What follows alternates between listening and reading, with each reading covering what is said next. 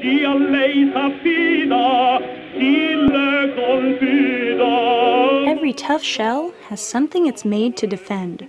This may be why so many people, from ancient Greeks to modern-day cartoonists, have thought of the crab as a protector.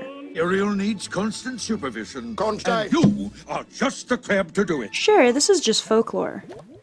But as the ocean's security guards, they are sounding the alarm for real. This time, about the slow creep of climate change. Take the rock crab and the Dungeness. These crabs hang out along the west coast, but increasingly warm waters have made their habitat inviting to algae, which is poisoning surrounding marine life with a neurotoxin called domoic acid. It's been freaking out scientists like Kathy LaFay. This algal bloom on the west coast of the U.S. is unprecedented in size and length of time and geographic range. Things got so bad, officials from California, Washington, and Oregon were forced to ban crabbing at the peak of the season. This has cost the tourism industry $22 million in California alone. This may be a sort of cautionary tale that this warming water is an important and sort of maybe even scary feature, that this may be happening more as our oceans warm. On the opposite coast, another pair of species is in trouble, the horseshoe crab and a bird called the red knot. Their fates are entwined. Rising and warming seas have cut crab populations.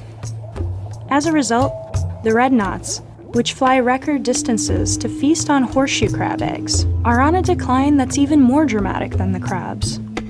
Last December, the red knot became the first bird declared threatened by the effects of climate change.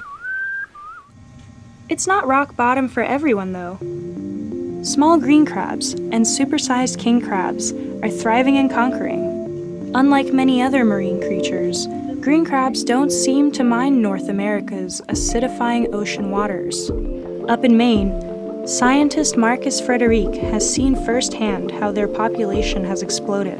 Green crabs will be among the winners of climate change, because they suddenly outcompete other species and do much better. They can't wait for the ocean to warm even more.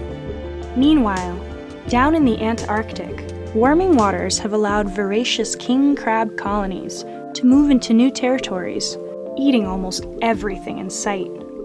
For eons, the constellation Cancer, represented by a crab, has watched over the Earth.